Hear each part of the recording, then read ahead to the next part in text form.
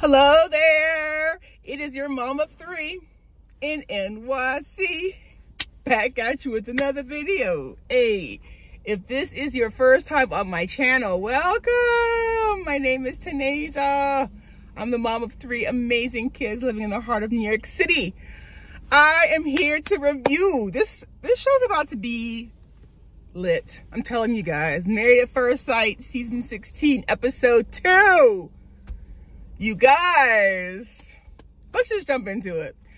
Before I do, y'all, Clint is crazy. Yep, you heard it here first.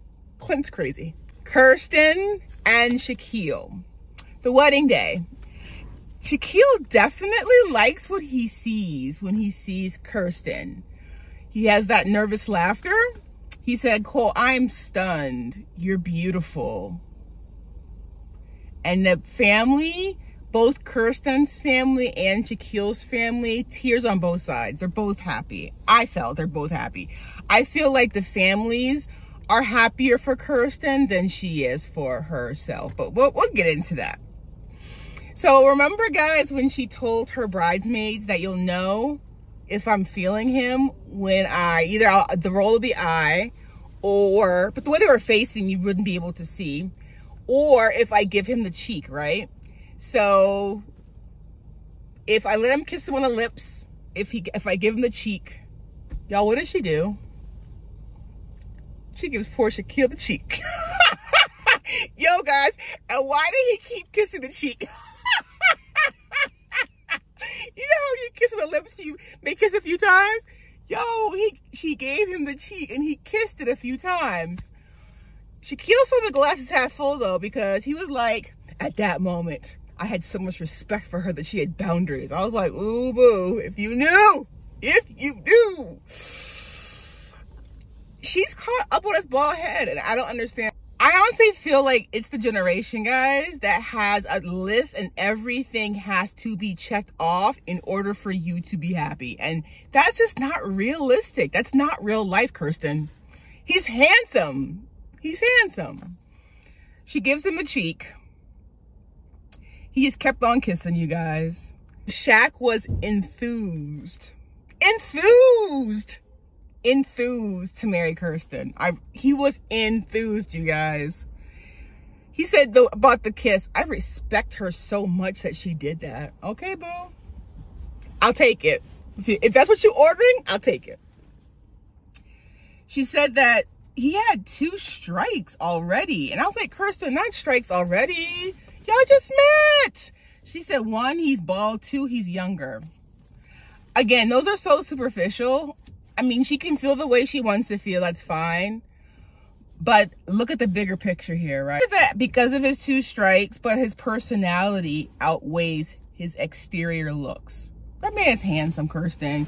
I mean, he's bald, yes. But what else is there to complain about? He's got beautiful skin, a beautiful beard. He's got great teeth. He's got cute style. I'm not getting it. I'm not understanding. Please teach me, Kirsten. All right, on to Gina and Clint. So they're trying on their wedding gear. I'm not understanding this no socks thing. Like, Clint, where are your socks? And I get that he's casual, but like no tie wear. With Gina, she's with her 2 friends and her mom, Julia and Kaylin, and her mom. When Clint came out in the very first tuxedo, please tell me why his friend Andrew was like, don't do it in that. You look like a Chippendale stripper. But it was so funny because that was the same friend when he told his friends that he was getting married in 2 weeks. They found a match that looked super concerned, like, I'm not sure that's a good idea. For the first dress she tried on, Julia was like, I hate it. I was like, dang, Julia, be honest. And chooses the light gray suit, definitely feeling herself in her lace gown. She looks beautiful. Beautiful. Is my YouTube family. All you have to do is to be a member of Taneza's tribe is to smash that subscribe button below. Let's get to it, guys. Nicole, I have my notes, has deep insecurities. She hasn't gotten any commitment from any male. Chris is also scared of rejection. Dress 1. I thought it was a great fit for her body type. It was tulle and lace with spaghetti straps. Mom even says Nicole needs someone who can match her energy, quote, rein her in. In my notes, I have, that is not Chris. Do you guys see Chris reining Nicole in? I don't know. Chris chooses a gray tux with a black trim. Nicole, I thought this was really sweet. I even wrote the quote down. I thought it was really, really sweet.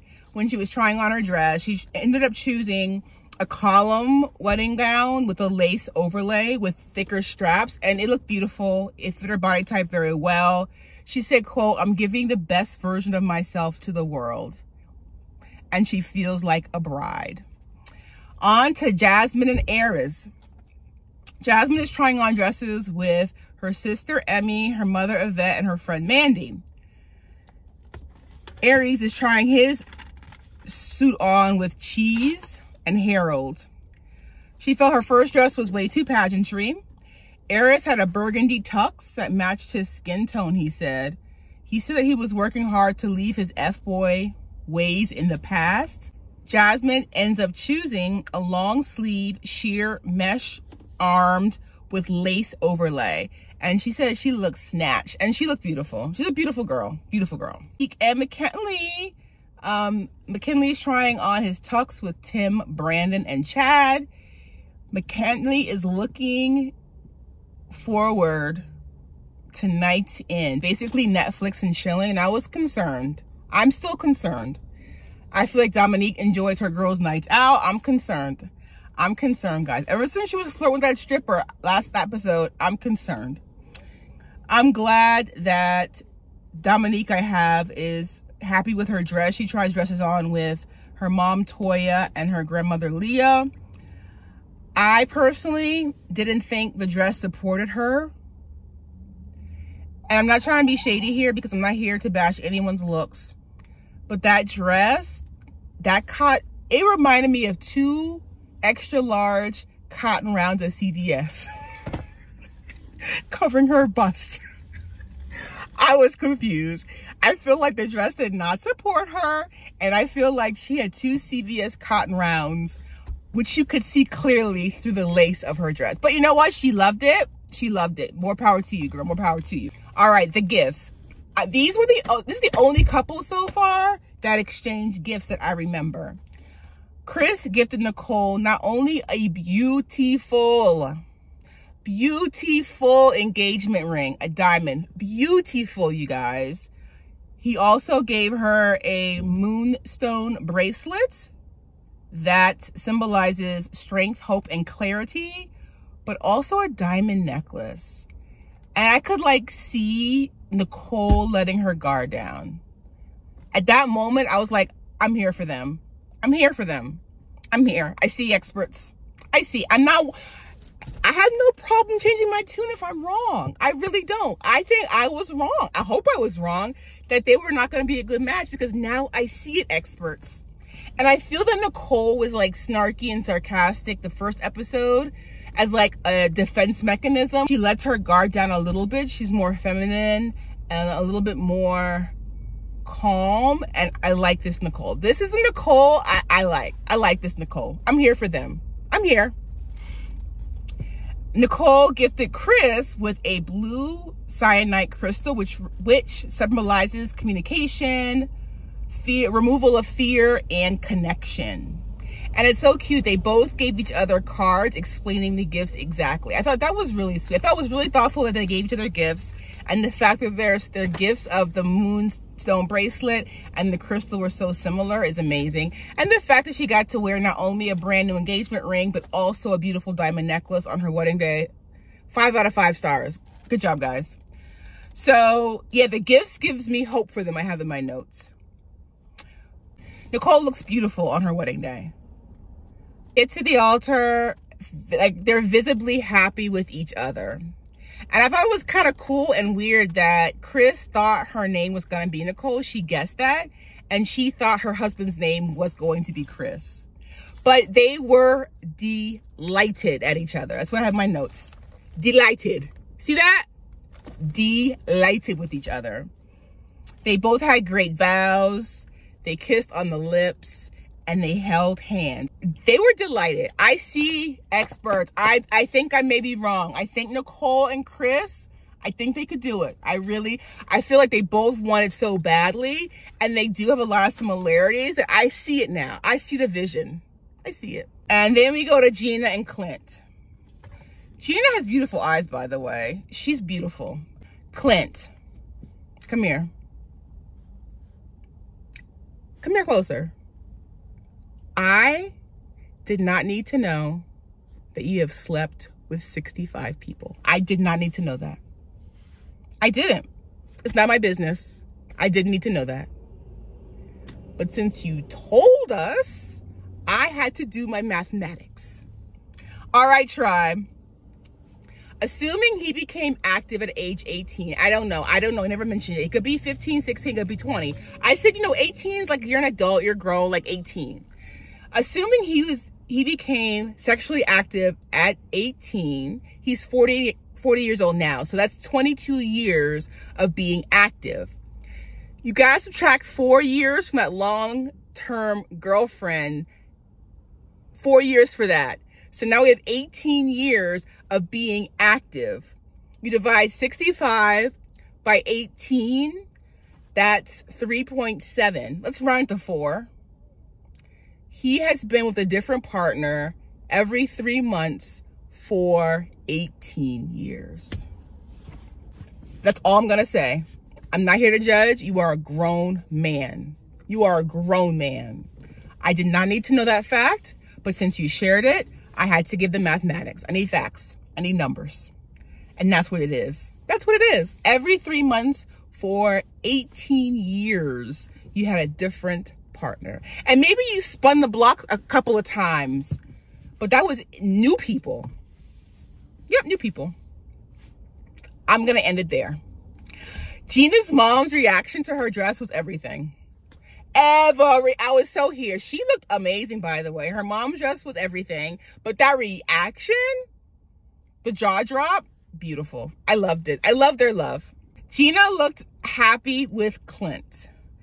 Clint looked happy with Gina. But the way he looked at her, I was like, I think he's trying to envision her naked. That's honestly that's honestly what I thought. When I saw him look at her, was that he was like looking at her and trying to see what she's gonna look like naked. I felt a little bit uncomfortable. I did. But her smile was beautiful. She was glowing. They both were like, they both felt relieved, I think. I felt they saw each other and like, okay, fine. Okay, we can work with this. That's the feeling that I got. The lips, and they hugged. After they finish the ceremony, they go sit down. So crazy. They both live in the same building. She thinks she may have seen him before in the elevator. He has no idea. Clint works for a tech company. She says, like, what do you do? I don't believe him. I don't. Because he's like, what do you mean? What do I do? Like, what do I do for money? Like, what does that... We all know when someone asks, what do you do? What's your job? What do you file your W-2 with? And he said, he's so general, like a tech company. I don't believe you. I don't. I don't know what he does, but I don't know what it is. I still feel like we don't know what it is. And then it cuts to Jasmine and Eris, and not him saying goodbye to the streets while he's getting ready for his wedding. And also I learned that Jasmine is a PK, a preacher's kid. I did not know that. Love the prayer circle. Here for it. Felina, the cousin, she wants to be able to say, I told you. You know it's not too late to walk away. Let's go. And that's where the episode ends. Did you guys like this episode? Are you a fan of the couples? Again, I like Nicole and Chris. I feel like they have a lot in common. I thought they gifted each other. It was a great way to start the relationship. I'm here for it. She let her guard down and she was sweet and she was confident. She felt beautiful. I'm here for it. And I see what it is. Clint is a little bit crazy, you guys. He's too much. I don't know. I mean, I don't want to say I don't want to write them off yet. Gina looks so happy. They both have the travel. They both have enough things in common hobby-wise that they could work. I'm concerned that Eris may not be ready for marriage, but we're going to see. All right. If you loved it, smash the subscribe button below. Let me know in the comments. Thumbs up or thumbs down. Who's going to work out? Predictions now. All right. I'll see you in next week's video.